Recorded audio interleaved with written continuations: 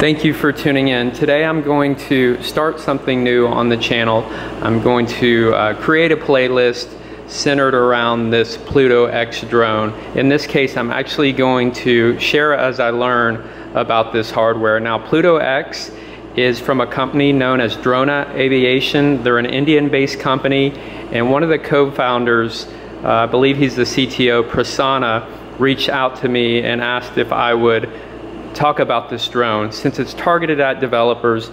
And one thing that I want to do, and we get asked a lot, is can DroneBlocks support any other drones beyond DJI that might be programmable and be able to interface with our block programming environment? And I don't know if this is going to be possible. After talking with Prasanna, he mentioned we could use their SDK and make it compatible with DroneBlocks. So that being said, I'm going to share this process on my channel, and I'll start out by showing you guys the hardware. It's a little mini drone that has a Wi-Fi.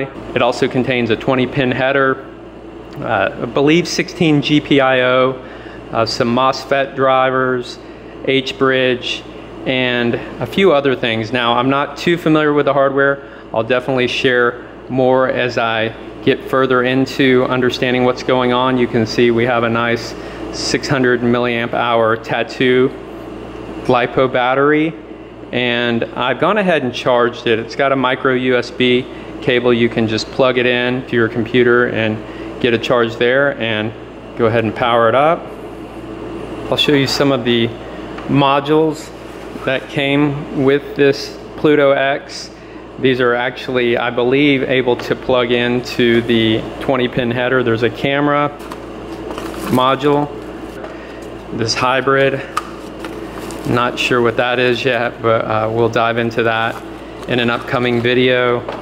Spare parts, I'm assuming there's going to be spare propellers, even a couple of spare motors as well.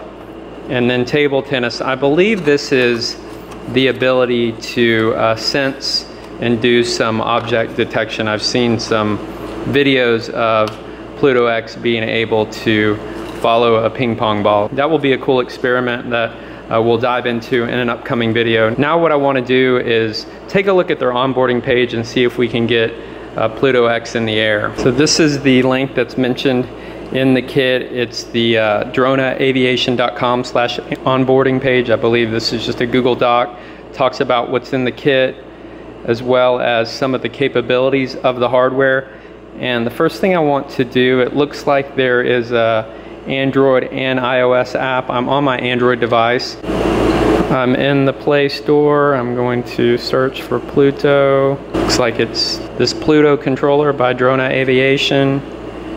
And over 10,000 downloads, 4.5 stars. That all looks great. Let me go ahead and install it. Relatively small download, about 4 megabytes. I'm going to open it up.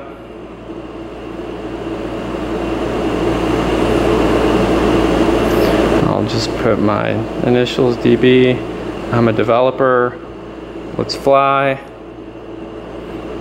So far, I'm really impressed with the UI. Very clean, simple. I'm gonna skip that. It tells us we're not connected. Looks like this is a bit of an onboarding that shows our flight time, flight status, developer mode. Apparently there's a flip function, and we can see here we're not connected. So Pluto is still powered up. I'm going to go to my Wi-Fi settings and just see if we can find the Pluto network. Okay, so it is right here, Pluto Dennis. That network, I believe, was configured before it was shipped to me. And we'll use my password. Okay, entered my password. Okay, we got a connection now. What I'll do is I'll go back to the app. So let me just try tapping connect. Oh, nice. Pluto connected. You hear that? That sounds a lot like, if you guys remember me covering Droid Planner or the Tower app. I wonder if this is sort of based off of that. So it looks like we can arm the motors. Tells me that flip is not supported on the current firmware. I'm okay with that right now. And we have drone settings, control settings, joystick tilt mode. Tilt mode is always one of those features. I think it's kind of a wow factor, but never really get excited about tilting my device to control something. So it looks like there's some different skins. I'll just leave it on charcoal. Won't bore you guys with all the details. As we get further into understanding everything about PlutoX, I'll cover some more of this. Looks like we can update the firmware. What I'll do now is let's go ahead and try to see if we can get this in the air. Before I take off, just wanted to mention I see this little aircraft icon, top right, shows me that this is the front of the aircraft, so take off with that pointing away from me. Okay, we got PlutoX on the ground. I guess what I can do now is arm it. So it's armed, and I'm going to assume that we're going to try to use our stick sequence that we do normally with throttle down and to the right, and then our pitch and roll down and to the left. Let me just give that a try. Okay, that looks like it's going to work. Tablet down and just see if you guys can see me hovering here. Definitely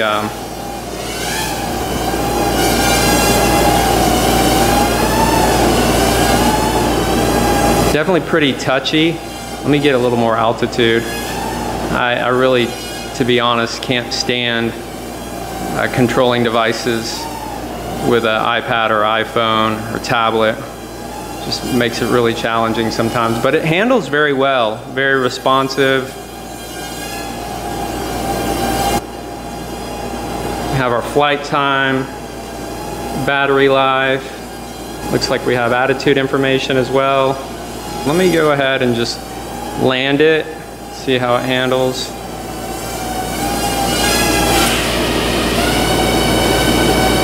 Now I'm actually trying to land or power off the motors, but it doesn't look like that's gonna work. So let me just see if I can disarm, because if I let off, it's just gonna take off again. Okay, so the disarm actually got it on the ground. I know I mentioned I'm not a big fan of the tilt configuration, but let's just see how it behaves. Go into tilt mode, and then I'll go back. I'm going to arm again.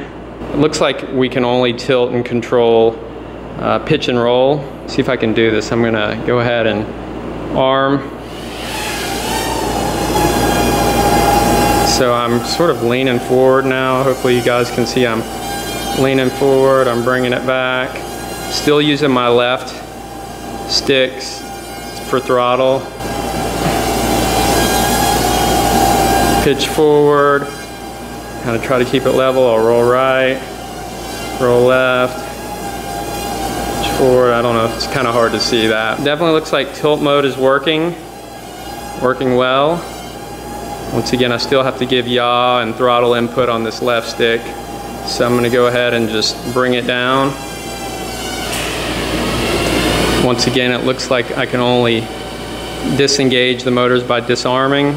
It's an overview of control with these virtual joysticks, as well as using tilt mode on the device. Let me just show you guys something else I just discovered. We'll go to drone settings. See, we have accelerometer calibration.